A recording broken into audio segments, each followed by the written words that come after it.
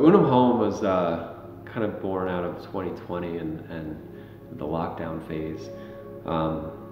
During that time, you know, everybody was at home, and we lost two of our biggest projects in a single week, which was tough. It was tough, but you know, we found a way to use the team we had to sort of redirect.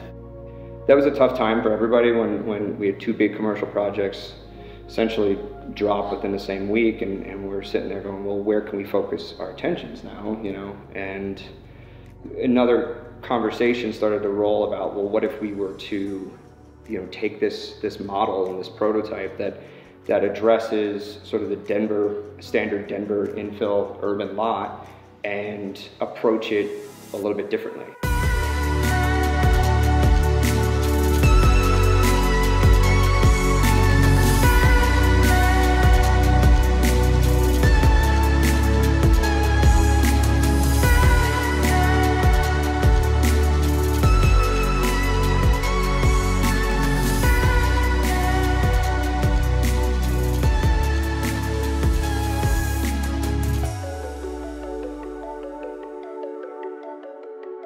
The first iteration of this was done working with UNUM because we do a ton of projects with them, and there's just a general trust there to be able to perform good projects and deliver, you know, a design that's unique. The genesis of the design, you know, we're calling it a modern colonial. Jim and I are from the East Coast and very familiar with that sort of single gable form with a porch and simple fenestration, simple windows. And we sort of started with that typology and began to sort of morph it for more modern responses. You know, colonial architecture in its traditional form focused on the exterior facade, right, and tried to order that very deliberately. And I think more developer architecture at this point thinks only about the inside and wants to make sure that the windows are based on the program inside and essentially ignores what the outside looks like. And I think this is a balance between the two.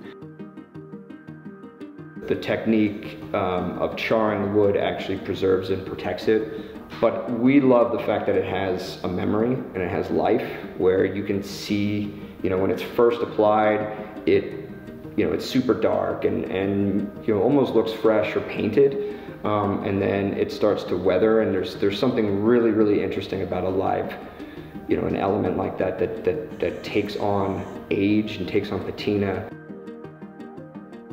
What I thought was cool is we were able to create the second floor sort of access there, you know, and it allows people to be in these living spaces downstairs but still feel connected upstairs and vice versa.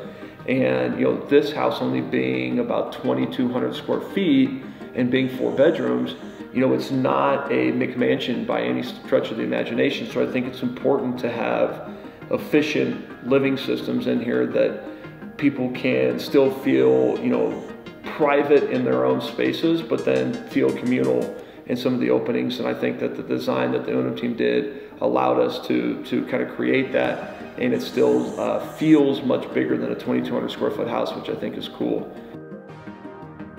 The balcony that's, you know, that faces the street up there, and that was a conscious effort to not necessarily be habitable space or to go out there and you know, entertain. It's really about your engagement with the city, and it's sort of this portal that is framed so that you have sort of this framed view into the neighborhood, but being able to sort of walk out and engage but not fully be exposed. I think the UNUM Home model and sort of this plug and play model can evolve. Is such that we'll get new opportunities to develop, you know, different models and slight iterations of this model, and then be able to plug and play them on the lots. And that works great from a development side, but it also works great from a client side. It all depends on what sort of inspiration sort of drives us, what we're reading, what we see that might start to find its way into the architecture. Yeah, well, I think time and place both contribute to what a house is and what a single family residence is.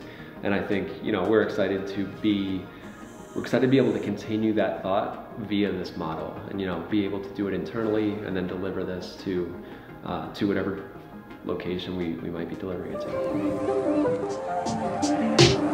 to.